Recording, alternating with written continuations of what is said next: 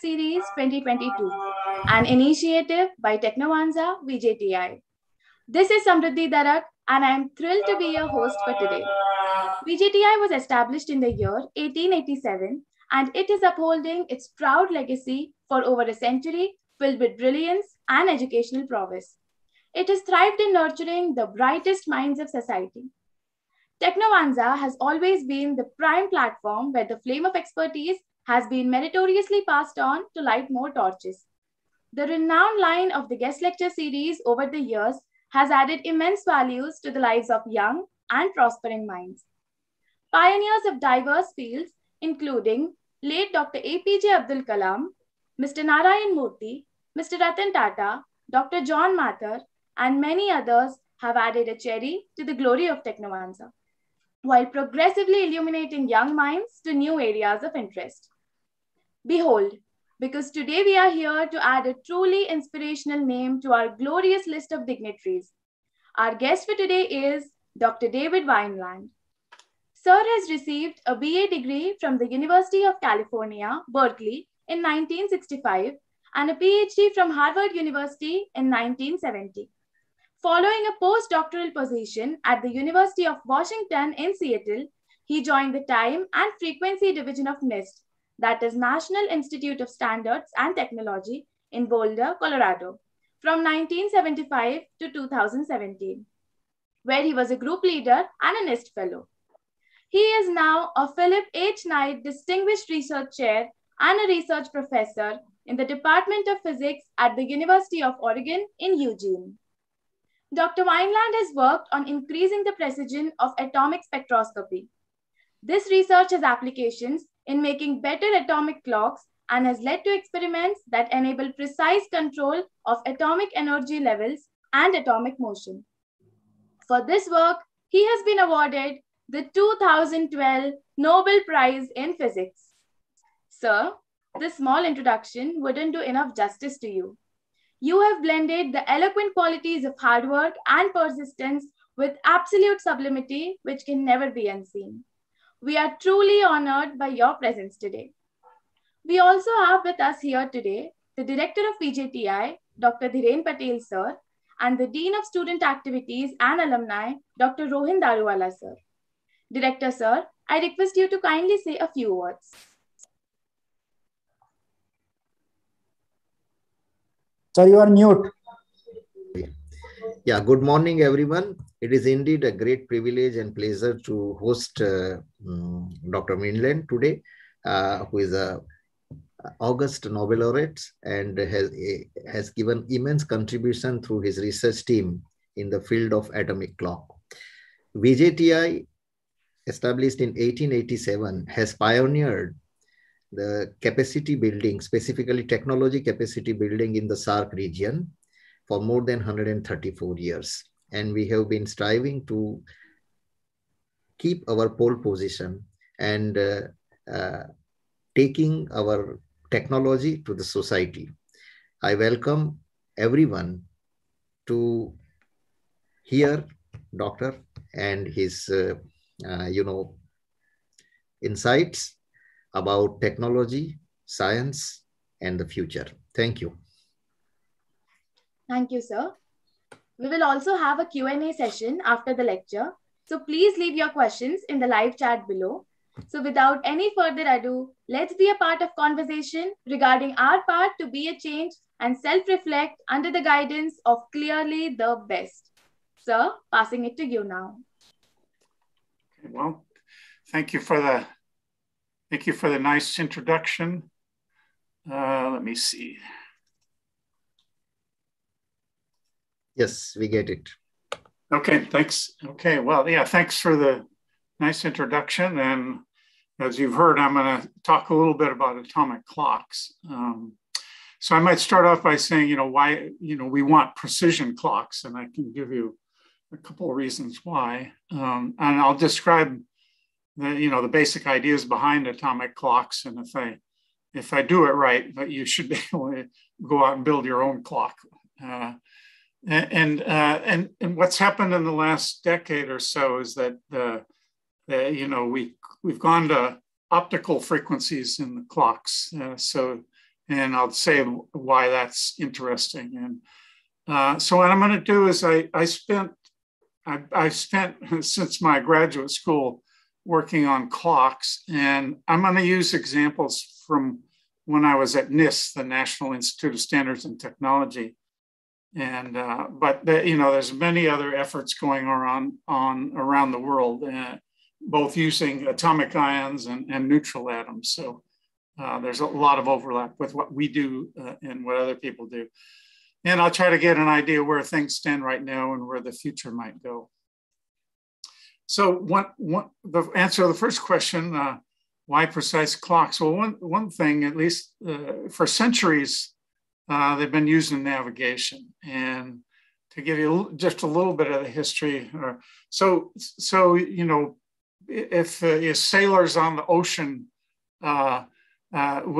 could navigate both for lines of latitude, that is north-south, and lines of longitude, and to obtain latitude, basically the idea is that the observer would sight on maybe in the northern hemisphere the North Star, and he would determine the angle with his sextant, the angle between his line of sight and the level ground.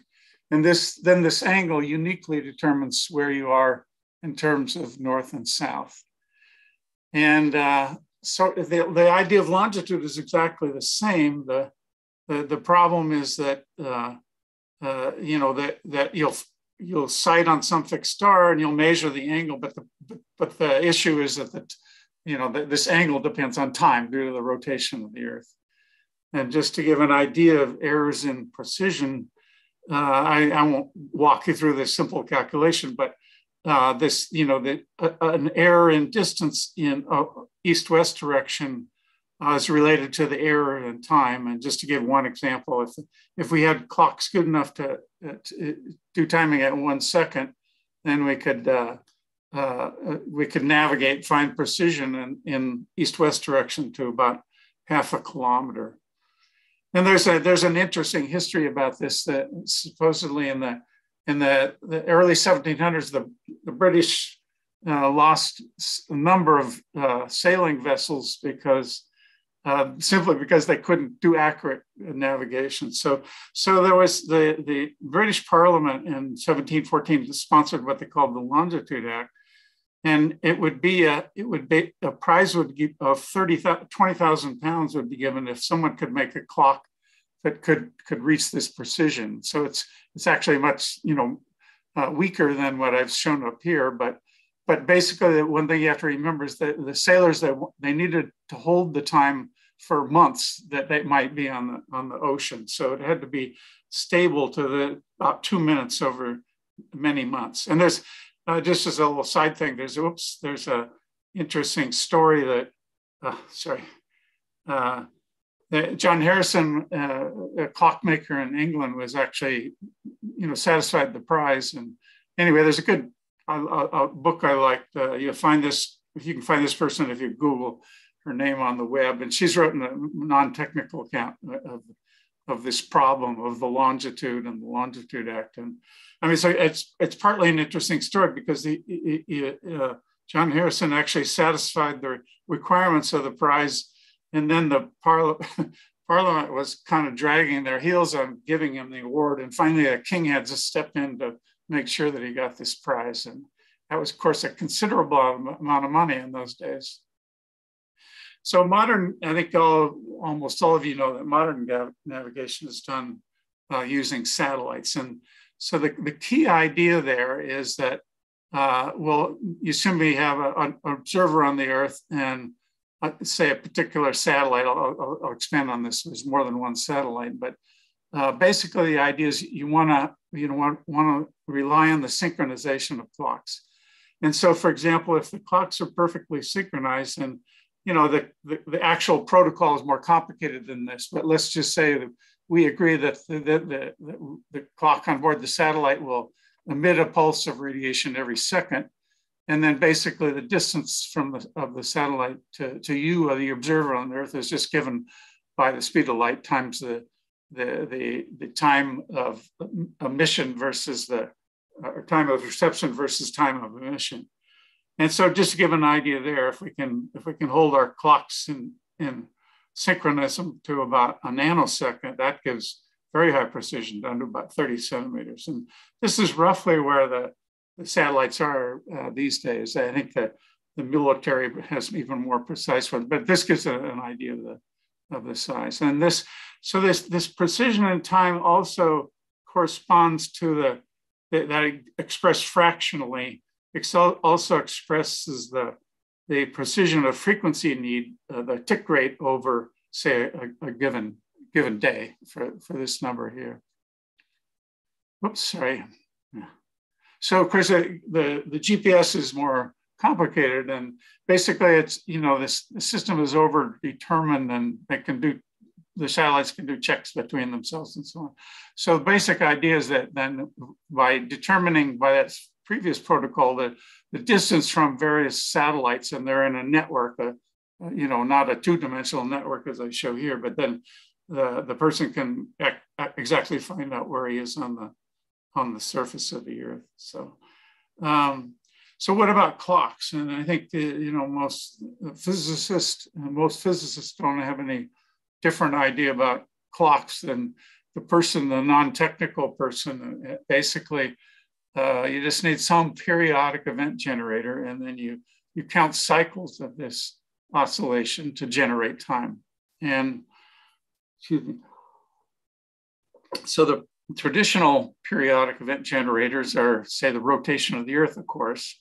And then actually starting 150 years or more than that ago, the pendulum clocks actually got very accurate. So they were the most accurate clocks 150 years or so ago. So these days, what I'm going to talk about is how we used atoms. And so the idea there is not so different than the pendulum clock. I show here, in this cartoon down here, this is sort of the classical picture of, say, electrons going about the nucleus. And that, as far as the clocks go, that's a pretty good picture. Being quantum mechanics, though, we tend to think about superpositions of two energy levels. And when we make these superpositions, there's an electric dipole transistor, and there's an oscillation of the electron density that's set up.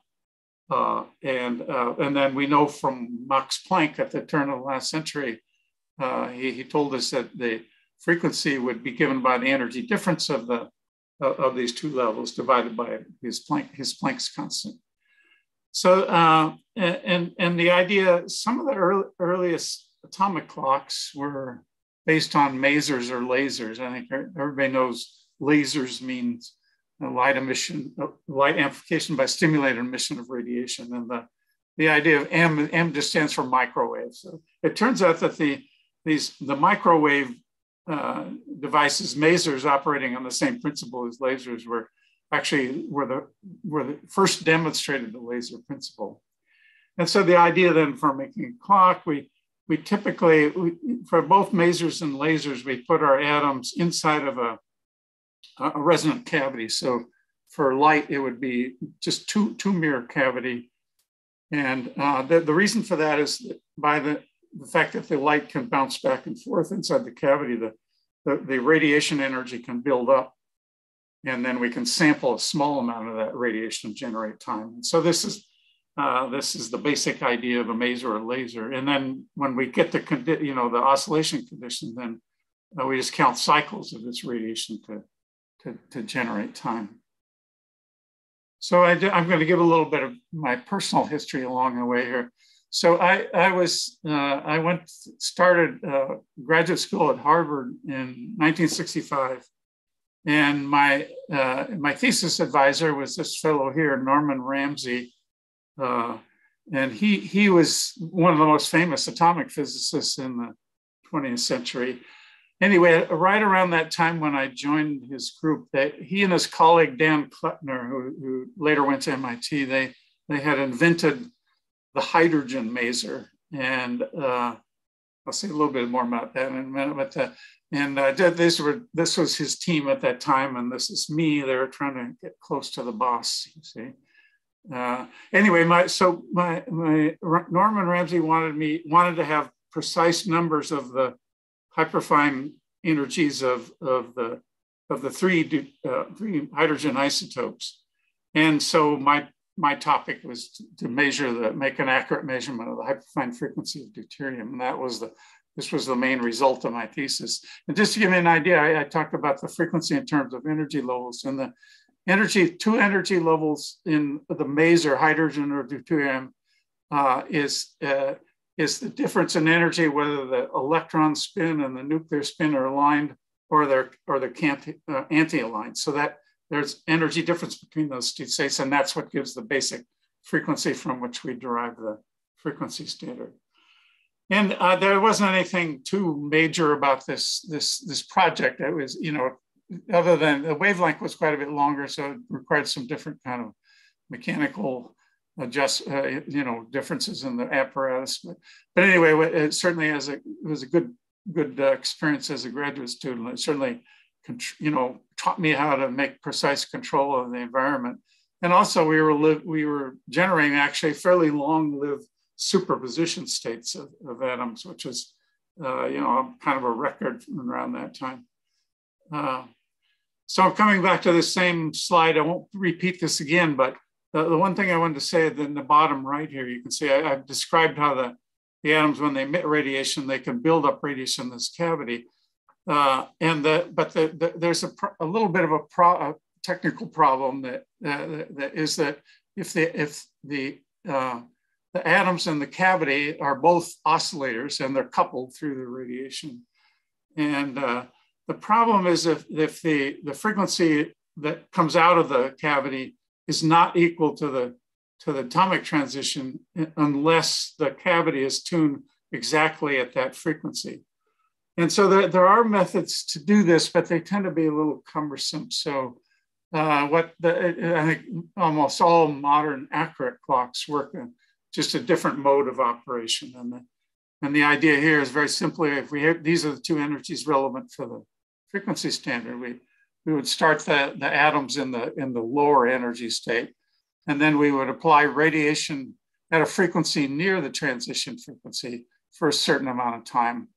And then we would measure the probability of the atom being excited from the ground to the excited state.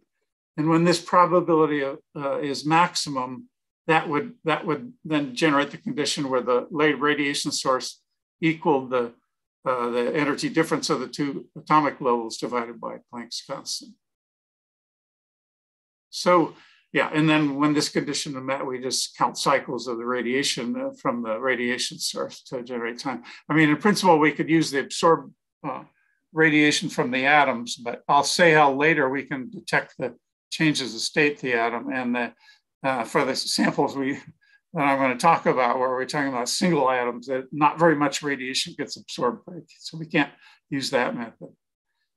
So that's what I said. When this condition is met, then we generate time by measuring the cycles.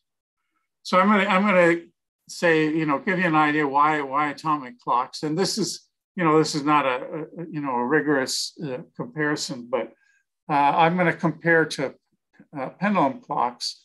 This is the considerations I think about here also come into play with, for example, quartz crystal clocks. And so anyway, I'm going to just give you a rough idea why atoms are interesting over mechanical devices. And one thing is temperature sensitivity. So for example, if most metals expand when the temperature increases, and if we have and so what that means, if this rod that supports the pendulum expands, then of course the frequency slows down through this expression here. And just to give you an idea of a numerical example, I'm choosing here a metal or material that has expansion coefficient about 100 times lower than most metals. I mean, certain glasses are very good in this respect. So anyway, if I just choose this very good expansion coefficient, that would give me a fractional frequency sensitivity of the oscillation just using this simple expression here, of about a part in 10 to the 8th per degree C. And so what about atoms? And atoms, we also have to worry about temperature, but the effect there, the fundamental effect is much more interesting. So basically the biggest concern for when we have atoms stored like this, and in fact, I should just mention the early atomic clocks based on atoms, the atoms were actually in a glass cell. This was the case for the hydrogen maser. And then the cell was coated with something with low adhesion properties. In the hydrogen masers, it was Teflon. So the atoms would bounce around without suffering too much perturbation to their energy levels. Anyway, so if we just, if we use Einstein's formula for relativistic time dilation, we get this expression down here that the fractional frequency sensitivity is about 7 orders of magnitude smaller than it is for the mechanical device. And I should say that, you know, the one thing, of course, amazing about Einstein is this is not just some physical effect that you know, maybe the bar expands or something like that over here. What Einstein, of course, told us was what was really profound is that time runs at different rates in moving frames relative to stationary frames. And this was the effect that we have to contend with on a very small level. So, and also what about how reproducible? We'd like to generate a lot of standards and have people use them around the world. So what does the frequency depend on? And of course, with the mechanical devices, it depends on manufacturing tolerances and pendulum clocks. The length of the pendulum might change for various devices that are made. And of course, the pendulum clock depends on the local acceleration of gravity. So it turns out crystal clocks are much better than pendulum clocks in that sense because the gravity changes around the surface of the Earth. So for atoms, what's interesting is all atoms of a particular species, for example, cesium-133 are exactly identical. And at least we, you know, that's what we assume, and there's no evidence that counteracts that assumption. And atoms don't wear out. We can keep as long as we can keep the atoms in our device, they don't wear out. They don't change their properties. So anyway, just to give a little bit more history, the cesium clocks, they were based on the hyperfine transition of cesium, similar to the hydrogen maser. The devices there, they would create an atomic beam, and then they would irradiate the atomic beam with microwaves to determine the transition frequency. Anyway, so I won't say much about these devices. Anyway, the cesium, with all the best measurements they had in the mid-60s, they decided the people defining the standards in the world decided to fix the frequency of cesium hyperfine transition to be 9 billion and so many cycles per second. So so in other words, if cesium has exactly the frequency, and the issue we have as scientists is trying to make sure we're not introducing any errors. And in fact, this was the definition made, the internationally agreed on definition of the second made in 1967. And it is still the definition. There may be reasons now, I think I'll be able to convince you, we might want to change the definition someday, but right now that is the definition. So, and then I mentioned in the introduction that we'd like to use much higher frequencies than say the 9 billion and so many cycles, per second of the cesium atom. And I'll give you an example of this mercury ion transition, is in the ultraviolet. And so the one reason we want to go to high frequencies is for the very simple reason that if we can count all the cycles, then we define any unit of time, say the second, into finer and finer intervals. So that's one of the main reasons we want to go to a very high frequency. And anyway, you can see the frequency here is over 10 to the 15 hertz as opposed to 9 gigahertz for cesium. The other nice thing is we want to choose absorption transitions that are fairly narrow compared to the overall frequency. And mercury has an absorption feature. Its transition, this atomic transition here, quadrupole transition, has an absorption rate of a little over a hertz, about 1.6 hertz. And so, because it's so nice, we can easily tell when our probe oscillator drifts away from this resonance condition. So is atomic clocks a new idea, or rather optic clocks a new idea?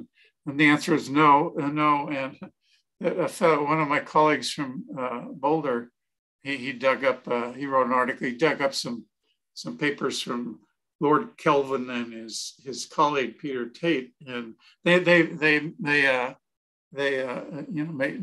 made a text about absorption spectroscopy and so on. Anyway, but in part of that, they had a paragraph saying these discoveries, and they were thinking of oscillations they were actually thinking of oscillations in sodium, which meant the optical oscillations. Anyway, they indicate this natural standards of matter are readily made an infinite number, and all absolutely like in every physical property. And they were thinking, as I say, of sodium in their example. But so they weren't able to do this yet, but they had all this idea is basically right.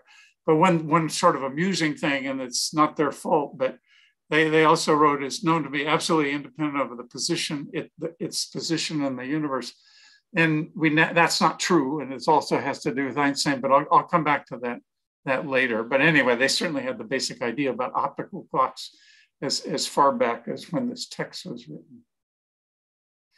So I'm going to tell you about ion traps. And we call, and the two inventors of the atomic ion traps are Hans Steenholt from the University of Washington and Wolfgang Paul, who's from Bonn. And anyway, I won't describe the operation of the clock. It takes a little while, and I'm sure all the students would understand it, but it takes a little bit longer than I have time for. But the basic idea is we apply a combination of oscillating and static electric potentials to this electrode structure. And what it does is it creates a three-dimensional harmonic well in the center of the trap. So a good 2D analog of this is like a marble in the bowl, but we do it in 3 dimensions. So anyway, I mentioned this mercury ion transition that we worked on, and so the person leading this project in our lab in Boulder, Colorado, was Jim Berkowitz. So he was my colleague there for 35 years, and so anyway, we fixed on this transition here, the one I've already described, and the transition frequency corresponds to a wavelength of about 282 nanometers. And I'll say a little bit now about how we do the measurements there. So we need a way to detect when the atom absorbs the radiation. And what we do then is this is a common technique in atomic physics. We can find another transition in mercury. And this one the upper state has a very short lifetime, so we can scatter many photons per second, a couple 100 million or more per second. Oops, and whoops, sorry. And so we can, so the idea is, let's suppose this is our clock transition, and let's suppose we start the atom in the ground state, and then we try to excite it with the clock radiation. If the clock radiation is not tuned correctly, then the atom remains in this ground state. And then when we turn on this laser, we see lots of scattering. On the other hand, when the atom is promoted to the excited state, that is when the laser is in resonance with the energy difference of the states, then we promote the atom up there. And then when we turn the second laser on, we don't see any scattering. And this is a pretty dramatic effect, even with one ion, one atom, is that we can. In this experiment here, we left both laser oscillators on at the same time. But the idea, when we see lots of scattering, that meant the atom was in the ground state. And when we saw very little, it means it was promoted to excited state. In fact, you see a little bit of scattered light here, but it's just random scattered light from from the apparatus. But anyway, the key point here is that we can discriminate these two levels the atom is in by just setting a discriminator about halfway up this, up that chart, off the that view graph there, and we can tell with essentially 100% when the atom has absorbed the radiation. So actually we can also see a single atom. We can't, unfortunately, with mercury, it's in the transition is in the ultraviolet, so we can't see it with our eyes. But we can, we basically had constructed a UV sensitive, camera, and basically not any more sophisticated than what you can buy, in the stores, but it worked in the ultraviolets, so we needed that property. And actually, we could make pictures, just by imaging the scattered light. We could say, make a picture, and here's a picture of a single ion, and just to give you, one interesting thing is the size of this dot here, the diameter of the dot we see with our optics, it's about 500 times larger than the wave packet size of the atom, and we have ways to determine the wave packet size of the atom. So it's basically just blurred out because the optics is not perfect. But anyway, we can see the single ion this way. And actually there's other ions. Barium is a good example. Single ionized barium actually fluoresces, that is the corresponding transition, this one here, is in the blue, and you can actually see it with your eye. So it's pretty dramatic. So another thing this is a whole separate topic, but it turns out about the time we were developing, we were also trying to develop ways to cool the ions using radiation pressure. And again, I won't have time to go through it in detail. The students would get it pretty quickly. But the basic idea is, suppose we have our atom here is moving against the laser beam. Then when in that condition, the atom observes the frequency of the transition to be shifted up. So what we do is we tune the resonance frequency of the laser frequency to a value below where the atom wants to absorb.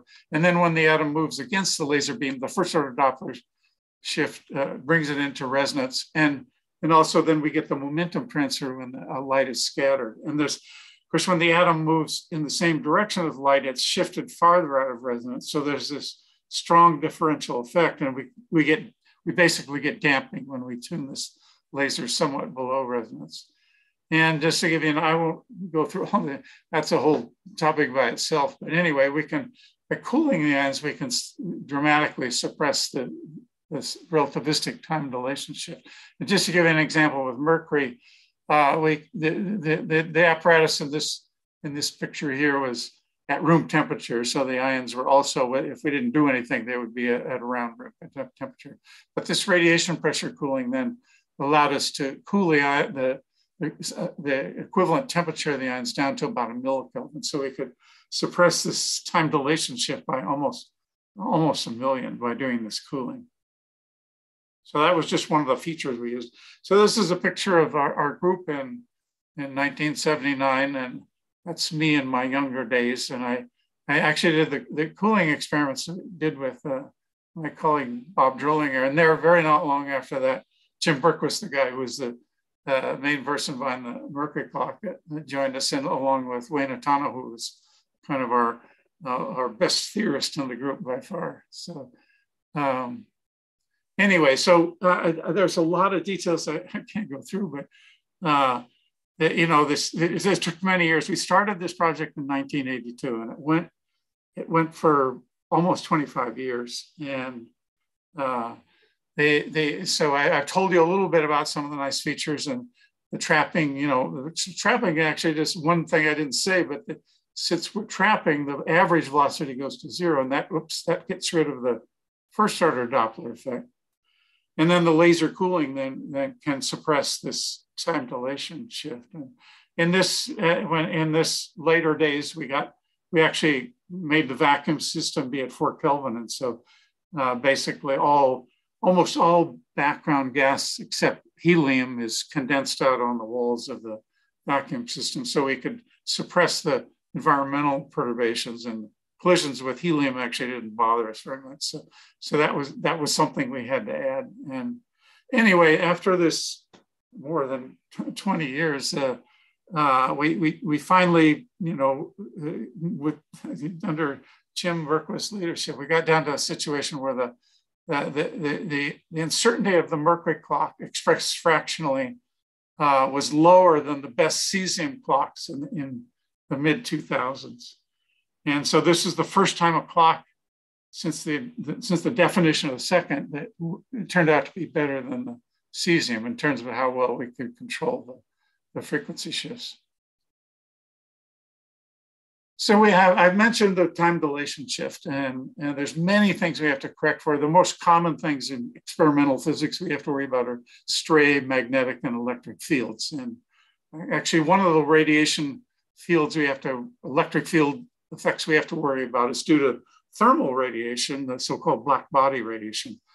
And that, pervades all of our apparatus and the room that we're at and so on. Actually, sort of interesting number is that for thermal radiation, in the room you're sitting in, the electric field amplitude is about 10 volts per centimeter. Of course, we don't know that because our eyes just aren't sensitive to that. So there's other interesting effects. And I, of course, have mentioned Einstein, and so we now know about worrying about time dilation due to atomic motion. But Einstein, in his general theory of relativity, was also told us about another kind of shift, and it's called the gravitational potential redshift. It's called by that from astronomers because basically the idea is that an atom sitting in a gravitational potential, its frequency of radiation will be shifted down. And that's where this term redshift comes in. Any light emitted from a distant body will be shifted down in frequency. And so we have to worry about that shift. And just to give you an idea of the size, the redshift at the surface of the Earth is about a part in 10 to the 8th, from this gravitational potential shift. And so we have to, when we're comparing clocks, we have to take care of that. And so, for example, if we want to compare two clocks, we can drive a simple expression where delta H is the relative heights of the two clocks, and we get the change in this redshift given by this expression here. And it's interesting. It's not a very significant effect on a human time scale. And to give you an example of why that's true is that, so here's a story. Suppose you and a twin sibling were separated at birth, and you live at sea level, and your twin lives at about 1.6 kilometers above the sea level. That's Boulder, would be Boulder, Colorado. Then it turns out after 80 years, your twin will only be about a millisecond older than you. So it's not an effect that affects our lives in any interesting way, but it's certainly, it affects the clocks that we play with, and we have to be able to measure that. So just kind of as a fun example of how we can see this shift, at least in the and on our scale of things, is that so we later shifted to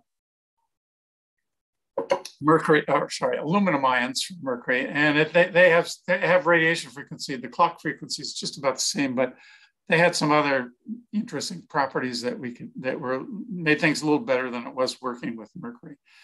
So, and one of those things was that the upper state lifetime of the transition was about 200 times longer than the radiation time of the mercury transition. So it was this 200 times more narrow, and therefore gave us an even tighter precision when we synchronized the clock to the transition. So anyway, for this little demonstration, we call this clock number 1. It doesn't look much like a clock, of course. So in this silver tube here, that's where the ion trap and some vacuum equipment was. And all this other stuff you see on the table is, a lot of optics, and there's laser beams on the far end of the table here, and to guide the laser beams through the trap and control their frequency and their intensity and so on. Anyway, what we're going to call, we'll call this clock number 1. And then in a room adjacent to this one, it was actually to this, just to the right of this figure that I'm showing you here, there was a clock, another nearly identical clock, and we call that clock number 2. And then what we did is we measured the ratio of the frequencies of the 2 clocks, and there was some error. This is a little better than a part in 10 to the 17. But the basic idea, the frequencies were the same as we expected to this level of precision. And we can actually get down lower than this, about an order of magnitude lower than this in terms of precision. But for this demonstration, this was sufficient. So basically, and these are the 2 guys, David Librand and David Hume, that were the main people on this experiment. So anyway, what we did then is one of the postdocs working on this experiment. This is the back of James Chow, and you can see what he's done is he's put jacks underneath the clock that I just showed you, clock number 1, and basically he raised it up. Sorry if I can. So he raises it up by about 33 centimeters. And you could see the shift in the clock. The clock that's raised now runs faster than because it's in a weaker gravitational potential. And we, again, this wasn't an accurate measurement, or we could certainly see the effect. And so let me just give you an idea of where we're at now. Certainly the best atomic clocks now are based on optical transitions. But and I've just talked about charged atoms, atomic ions, but neutral atoms are also very good, and they even have some advantages. That one being that they can play with more atoms than we can with ions. So the signal gets better with larger numbers. Anyway, one thing that's used a lot with optical or the neutral atom experiments is they can make a trap, and it looks, in a 2-dimensional version, it looks kind of like an egg crate. But basically, at each one of the position of these wells due to this optical lattice, an atom can sit, and so they could build up many atoms. And so this is one reason why they could measure with higher precision than we could with our mercury ion. That is, with higher signal to noise. It was just that they were working with larger numbers. And anyway, I'm not gonna, there's a lot to say here, but let me just give you an idea kind of where things are at right now. So right now, currently the best clocks, which are the optical clocks, have an uncertainty expressed fractionally of about a part in 10 to the 18. And I'm giving you this reference here. It's not the most recent one, as you can see, the results have been updated, but if you want to find out a bit more, I'd go to this reference first because it covers all the different clocks and gives a good summary, I think. So let me say, so what about the future? And it's clear that the optical clocks are better, we can control their uncertainties better than we can with than the cesium clocks. And there's a way we can, one thing you might ask, well, let's redefine the second. And people are talking about that, but nobody's made any strong moves yet. And the reason is that there's lots of clocks that are better than the cesium atom, but it's not clear which one is the best. So, I mean, I think people carefully make a choice. It may be a while, and certainly, right now the cesium clock is still the definition, but people are thinking about, the people in international committees are thinking about maybe they'll define the second based on one of these optical transitions. So there's another. This is a whole lecture by itself. Is we can improve the precision of measurements with so-called entangled, in this case, spin squeeze states, and I won't be able to say much about that. But there's special entangled states where the measurement precision scales, and without this entanglement, that scales as 1 over the square root of the number of particles. It now scales as 1 over the number of particles. And we can we can demonstrate this effect. It hasn't been incorporated into a real accurate clock yet, but that's certainly going to come. The other thing is we still think about navigation, and of course, 1 centimeter is pretty good for most of our ordinary day uses. But one thing people are thinking about is that, for example, that maybe we could measure Earth strains. That is, suppose we have two locations on Earth, and there's a strain in the Earth where one area moves higher than the other one. That's due to strain, and we can detect that now at the centimeter scale.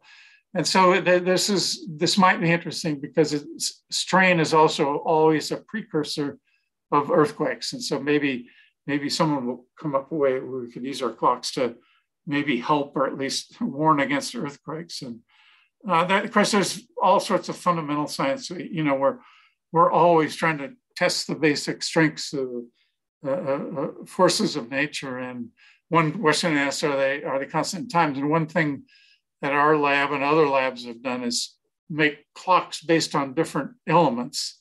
For example, we compared mercury to aluminum, and or rather to cesium in that case.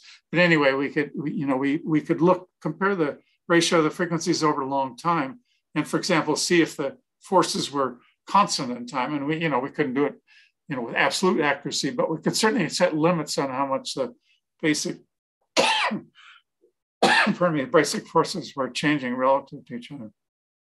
And there's also schemes, of course, we've heard a lot about gravity waves in the last several years, and there's ways people are thinking about how you could use, the relative frequency shift of two clocks that are separated by distance to measure gravitational waves. And of course, as we're always trying to find ways that, maybe Einstein wasn't right. So far, he's just fine.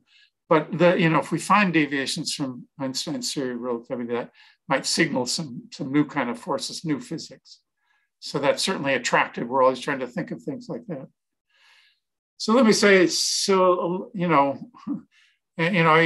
the group that the size of our group in 1976, and this was our group up to December 2018, and it got up to times to 30 people, and so there was these are the people doing all the work. We had several clocks. Also in the mid 90s, we saw that we could use our atoms as quantum bits. So about half the group here was working on quantum computation using ions.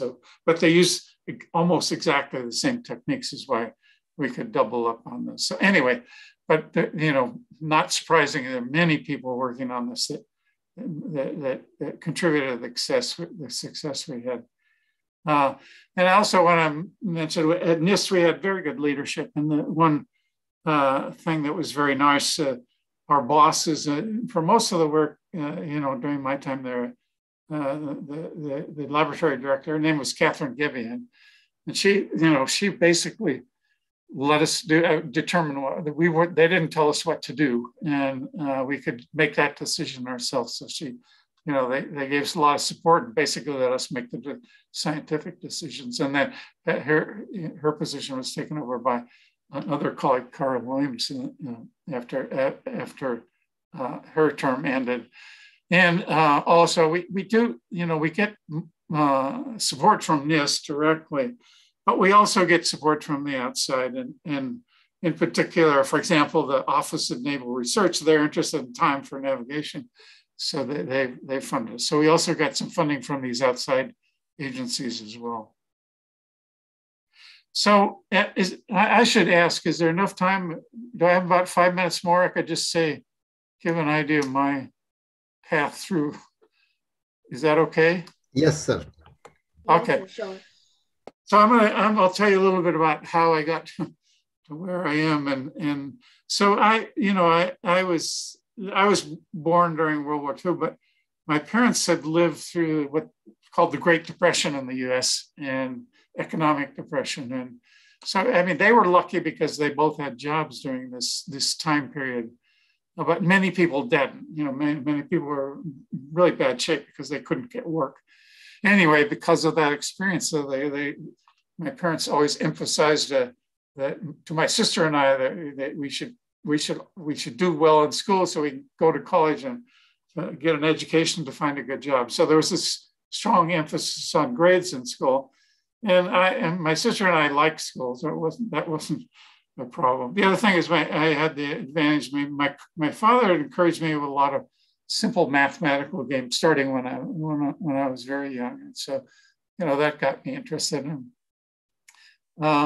Anyway, but even in spite of this emphasis on getting good marks in school, I had a lot of freedom to explore. So when I was younger, it was building model planes, and then when I got to be near high school age, my buddies and I, we were interested in cars, and in fact, I bought my first car when I was 14, and I couldn't drive it till I was 16.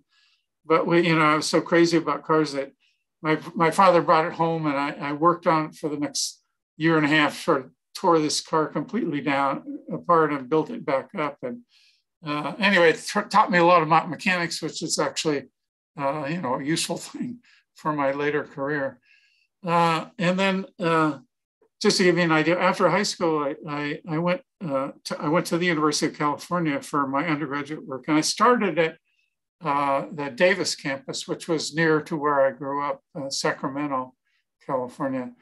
And so my first 2 years were there, and it had primarily been an agricultural school and was diversifying to all subjects by the time I came there. But still, the Berkeley campus, which I think everybody knows, that was the place for physics. And so I spent my last 2 years there, and it was easy to transfer. Just needed to fill out a piece of paper, basically. Oops, sorry.